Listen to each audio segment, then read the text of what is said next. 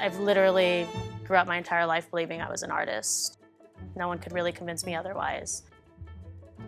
I first knew the value of what creating was for me when I was in first grade. I used to be obsessed with drawing these little alien drawings. During recess, I go and sell my alien drawings for a quarter to the kids.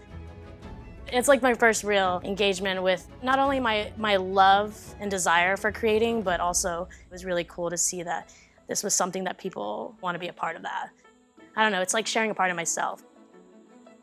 Being vulnerable and putting yourself out there and sharing your beauty with the world is empowering all different kinds of voices and outlets and encourage them to know you can do anything. I knew that in a lot of ways it would affect me, especially being a queer Hispanic woman in my community. And the more I got into this, it became more apparent that it wasn't just for me. It's something that needs to be shared with people and inspire people.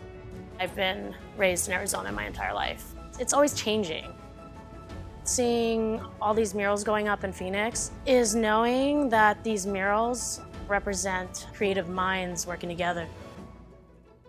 I feel like people are really making a strong effort to not only share their creativity, but find such a beautiful and inviting way to bring people that desire art and culture to the communities. That's why the city's growing. They want to come. We're sending a message out of beauty, and it represents new ideas. It represents possibilities. There's something really magical happening here.